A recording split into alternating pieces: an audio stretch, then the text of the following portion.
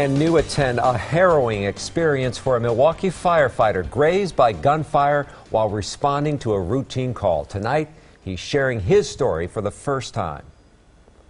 I repeated, hey, I got hit with something, and then I check again, and then sure enough, there's blood.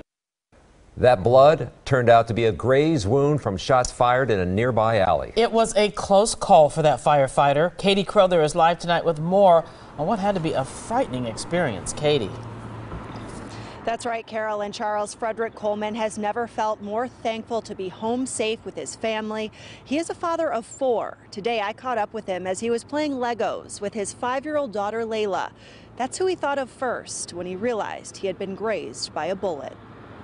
When it all went down, you started thinking about, how would your daughter and your children react, by hearing the news.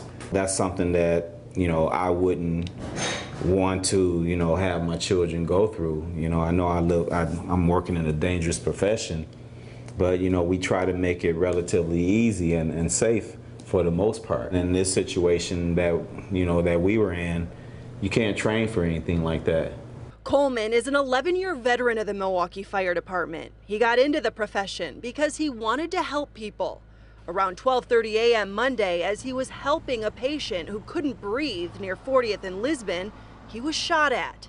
The responding ambulance riddled with bullets. And all of a sudden, I just hear, the shots from here. It felt like they were right in my face. One of the bullets grazed his head.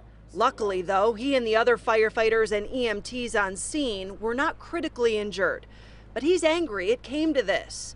He hopes it will serve as a wake-up call for the people in Milwaukee who seem to have no regard for human life. The respect for authority, the respect for, those who are actually trying to help you and not hurt you. Like I said, I understand the climate of what's going on, but, there has to be somewhere where we have to begin to start respecting one another and respecting what we do. And I am so upset over what went on because I just felt like that was just a total disrespect.